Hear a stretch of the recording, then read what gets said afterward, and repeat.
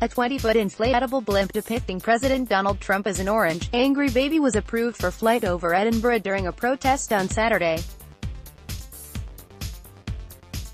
An estimated 10,000 people marched through the Scottish capital to protest U.S.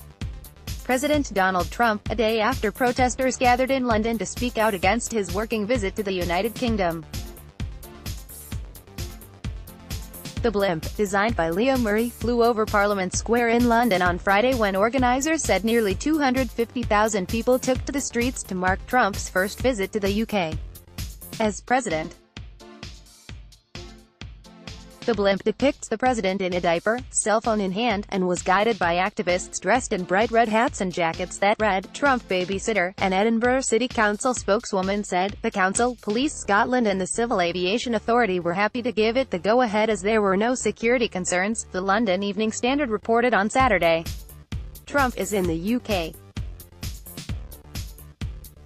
for 4 days and headed to Scotland after meeting with British Prime Minister Theresa May and having tea with Queen Elizabeth II. Activists confirmed that the blimp will fly in the Meadows, a large public park in Scotland, during one of many protests across the UK. The Meadows Park has been approved for the balloon, after officials from Parliament rejected their request to fly it at Holyrood, another park in Edinburgh.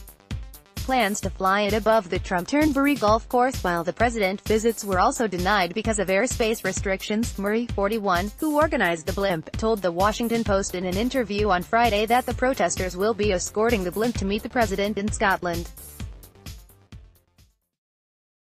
People in Scotland have been inviting us.